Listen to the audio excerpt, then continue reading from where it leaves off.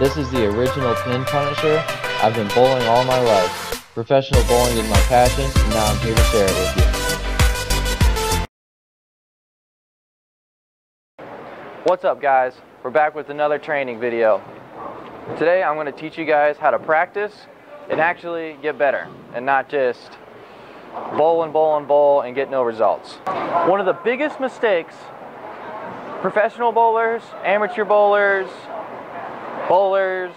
make is they worry about their score when they practice, and what it does is it distracts you. And here's why. Let's say, you might be beating your high score, or you might tie your high score, and you're not even realizing it. You're just practicing on your thing, and then all of a sudden you look up and you're like, dang it, I didn't get my high score. Well, you know what? That's not what you're trying to be focused on here. You're trying to work on things that you're not good at, or the objective at hand. So all it does is distract you. Also, Kickstart's my favorite drink. Mountain Dew, if you're out there, sponsor me.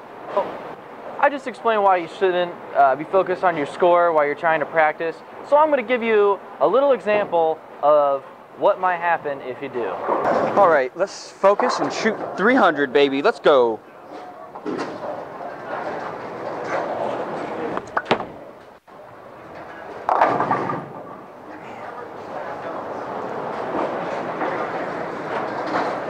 Jiminy crickets, man.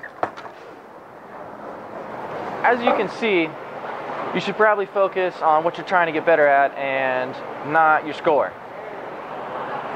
So, So some things that I'm not that great at are playing straight and up the lane, mainly because I have a high rev rate and I don't have super fast ball speed, but enough.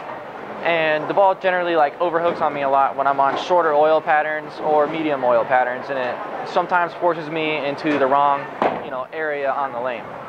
So some things that I'm trying to do in order to get better at playing up the lane or playing a little bit straighter is sometimes I'm going to work on trying to kill my rev rate a little bit, not all of it, just so it'll help me get a little bit better read on being able to play straighter. Or I'm going to be trying to pick up my ball speed.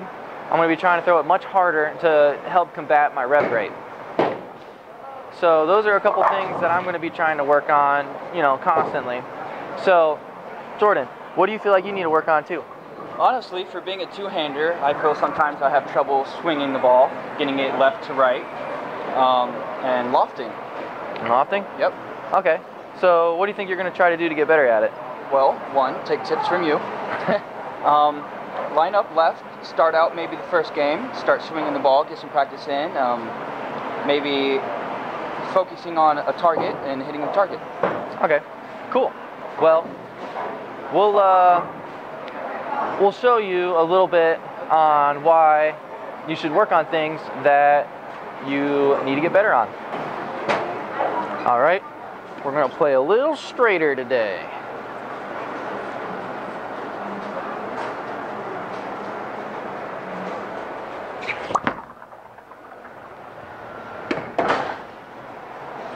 Well, that didn't work.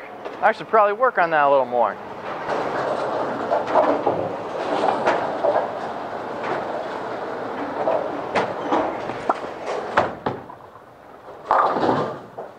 That was not what I expected.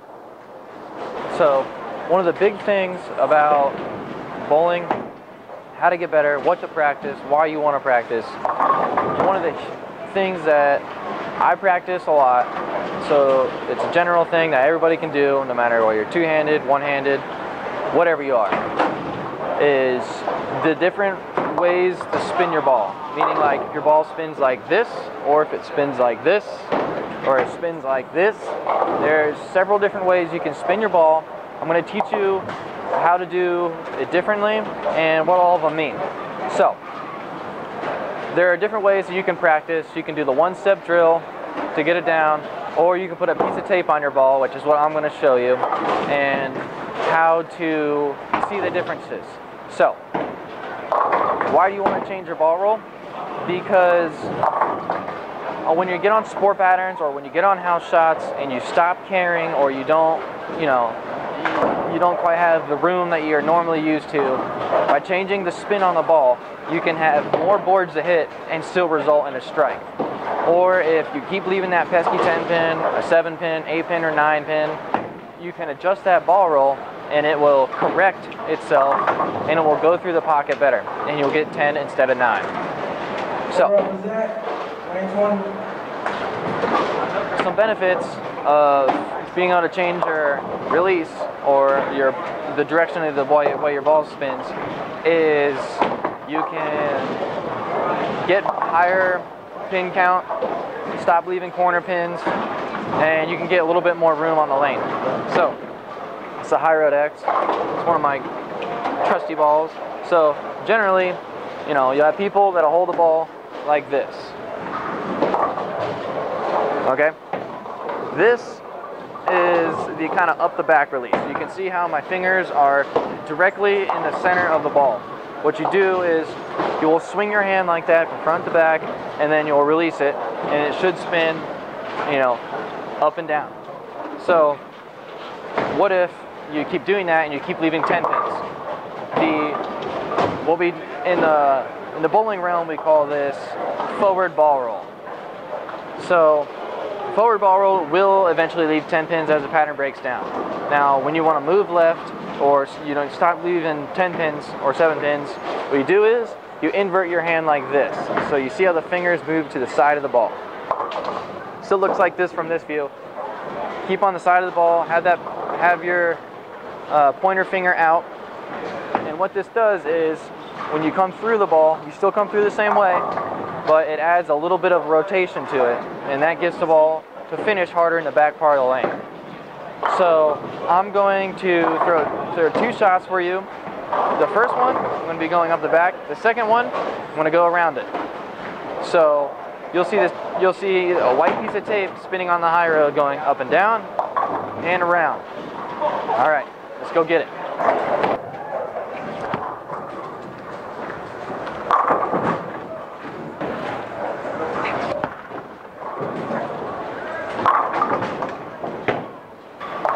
So, as you saw, the first shot was the fingers were directly in the center, and the tape was, fairly in the middle of the ball. That's what you're looking for, although there was a little bit of tilt, and it wasn't directly up the back of it perfectly. But you saw, by having my hand positioned like this, it went straight. Now, whenever, and you saw that I left a 10-pin that way, so maybe the lanes were a little too dry for that particular shot. The 10-pin, what it did was the ball rolled up, and now remember, there are 3 phases to a bowling ball's hook. It's skid, hook, and roll. So the reason why you leave a 10-pin is mainly because, no, you did not get unlucky. There is no luck in bowling, remember that. It is purely physics and your ability to make good shots. So what really happened there was the ball got out of the skid phase and into the hook phase, and then into the roll phase way too fast, and it entered the pocket with not enough energy, thus wrapping the 10-pin. Now, what did you see on the second shot? On the second shot, I inverted my hand and turned it inward a little bit, and then kept it still all the way through my swing, and then you saw how the tape went from in the middle to almost like on the side of the ball, like that. So what you're seeing is a higher axis rotation and a little more tilt as well. So the reason why the ball broke loose, and like you said, I mean, it almost left another single pin, the 9-pin, because it had too much driving power.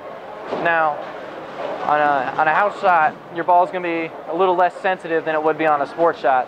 So getting back to the point of doing the right thing at the right time, if you're almost leaving a 9-pin, that might be a little too much rotation. But, all you got to do, there's everywhere in between with your hand and getting the right angle of ball roll that you want to have. So, as you saw, almost left a 9-pin. The ball tape was on the side of the ball, and what that does is to the skid, hook, and roll on the ball is it allows the ball to skid longer, it still gets into the hook phase, although the hook phase is a wee bit longer, and then the roll phase is a little bit shorter. Now, that allowed it to save a ton of energy. The more skid you have and the later the hook phase, the more the ball can hook overall and change direction. Now, that doesn't mean you should rotate it whenever you can't get your ball to hook. There are many different scenarios in how the oil is going to work. So getting your ball to hook properly is huge. So like on Sport Patterns, you have a lot more oil. Sometimes if your ball's not hooking enough or you're wrapping 10 pin, it's because you're not actually up the back of it enough. So it's definitely key. I want to make another video on this. You know, pay attention to the oil and what you need to do for adjustments. So getting into the second tip of general things that, you know, anybody can practice is being able to play the different parts of the lane. Now this one is easy. You can definitely do it no matter the skill level, two-handed, one-handed, one finger, one foot, whatever your deal is. So being able to play the different parts of the lane. Now this is something you're going to have to kind of visualize a little bit until I show you me throwing the ball down the lane. Now when you're trying to play an angle that is a lot straighter, like the first arrow, the second arrow, even the third arrow, generally the consensus is you're not going to throw the ball away from yourself, meaning it's not going to have the big belly. You're only looking for your ball to hook a very minimal amount. So going back to the hand positions is something that you can build on. This is you want to try to be more like this with your hand. End over end roll is going to help you play straighter and more effectively. It's going to give you a little bit better carry when you're trying to play straighter as well. So now the next step to being able to play up the lane is you want your body pretty square, meaning you don't want to have your shoulders open. The reason why you don't want that is because that allows you to throw the ball away from you. What you want to do is get your shoulders closed back down, make sure to have your ball with the shoulder, and when you go to push the ball away, keep it with your shoulder. And that way it'll still clear your body and you won't throw it left. But it will greatly allow you to go much straighter, and the ball will not go further away from you. It's great. Definitely need to learn how to use it. I bowled 300s going straight up the lane and also curving the whole lane. Now, a lot of people love to get the big hook. So the best thing you can do for that is when you're starting to play further parts of the lane, like the third arrow, it really depends on exactly where you're trying to go. Sometimes you can play pretty straight on it or curve it a lot. Now when you get the fourth, fifth, sixth arrows, you got to throw the ball away from you, because if you throw it straight, it's just going to hook past the head pin. So when you're doing that, you want to adjust your hips to be open, you want to get your shoulder open, and you want to stay open all the way through the shot. Now you still have to readjust the ball to be with your shoulder. So if you're going to push away, it's still right next to your body, but this allows your swing to come up, and it allows your shoulders to stay open like this, and you'll be able to get the ball going out to the right.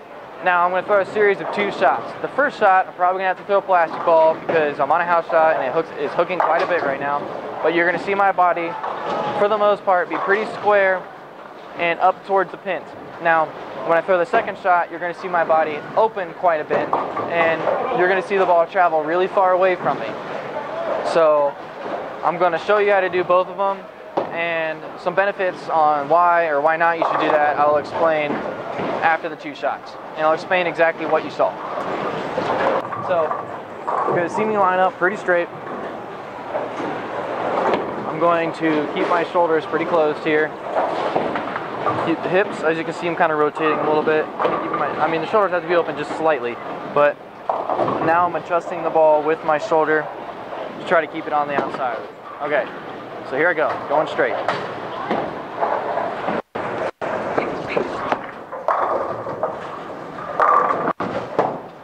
You're going to see me get much further left, and it's just an exaggeration. You want to be able to do it from all of the arrows. But now, you're going to see how my hips are coming open, shoulders are coming open. Obviously the ball's coming a little bit close in, but notice it's staying right in front of my shoulder. It should always be right in front of your shoulder. So now, I'm going to throw it out, and you can see my shoulder.